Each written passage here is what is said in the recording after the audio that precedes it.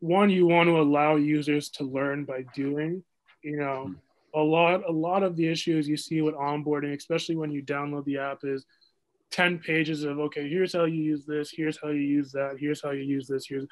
People just want to use the app, but obviously there's a purpose in that onboarding. You want to make sure that they understand how to use it. And so the most effective onboarding strategies I've seen are the ones that actually kind of allow you to like use the app as you're learning how to use it. So, you know, they'll say, oh, make your account here. And while you're making it, they'll give you advice. And then it's like, oh, you can like send money doing this, and you're sending money. They're also giving you advice as to maybe how you can populate your contact list and whatever.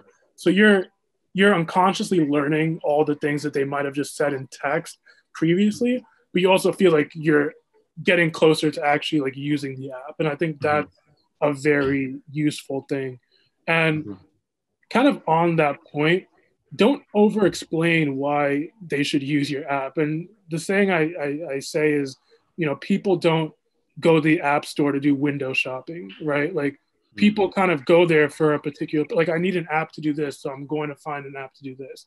It's not like I just want to like search around and like see different apps. And so you really shouldn't be selling like what your app is doing, right? Because people are going to your app to like, because they know it does that. What you should really be selling is what distinguishes you, like what unique features do you have that will make it easier than the other app that does the exact same thing.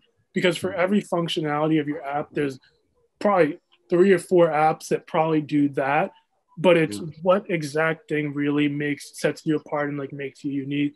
And that's what I think people should be focusing on in the onboarding process. Okay.